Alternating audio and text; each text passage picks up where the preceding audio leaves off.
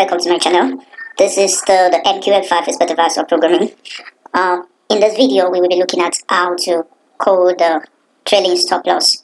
Now, what is the trailing stop loss? It's one where the stop loss you're going to set is going to be changing as the market moves. Rather than the fixed type, where you set a stop loss to maybe say 0.1. Now this, if the market moves in the positive direction, your stop loss also goes the same way. Now, let's begin. So, if you've been following this video, you will know how we got to this place.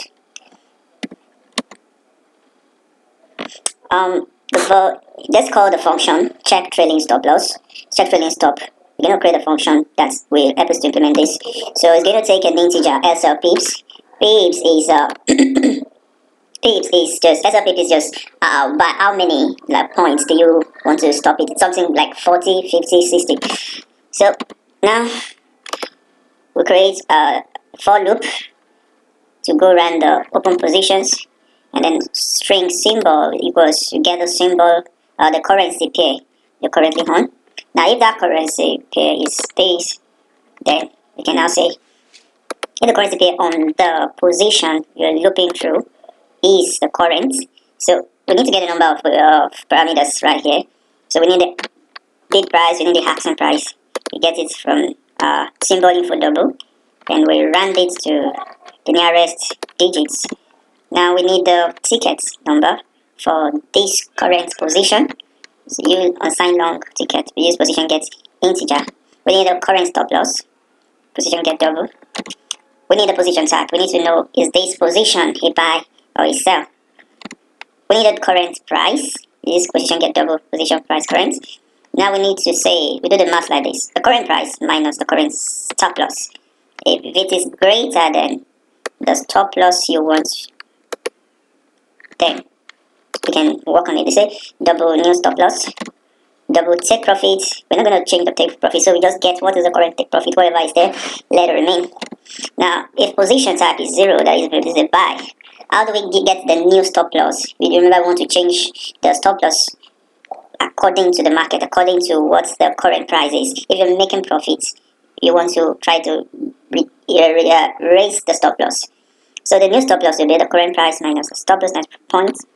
Now if it is not a buy, then the new price will be plus the current price plus. That if it's a sell, you just adjust the stop loss.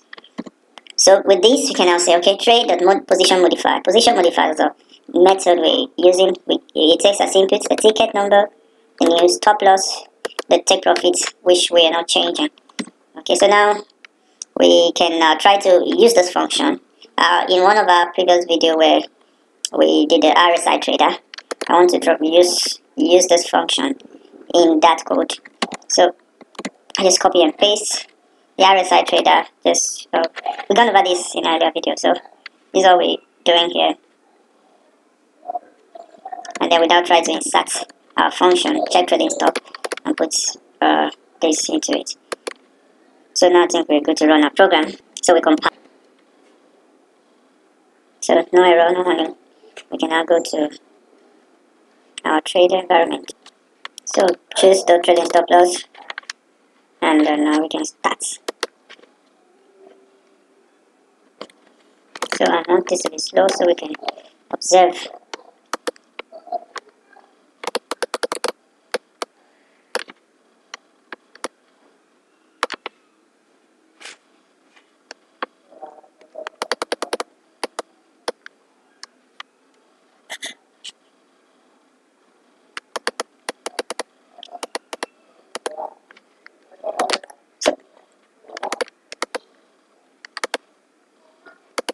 So you see how the trailing stop works.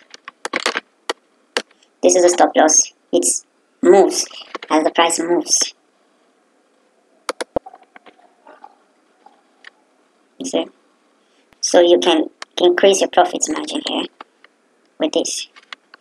Thank you for watching the video. If you have any comments, use the comment section, please. Remember to subscribe so that you can get future videos. Thank you for watching.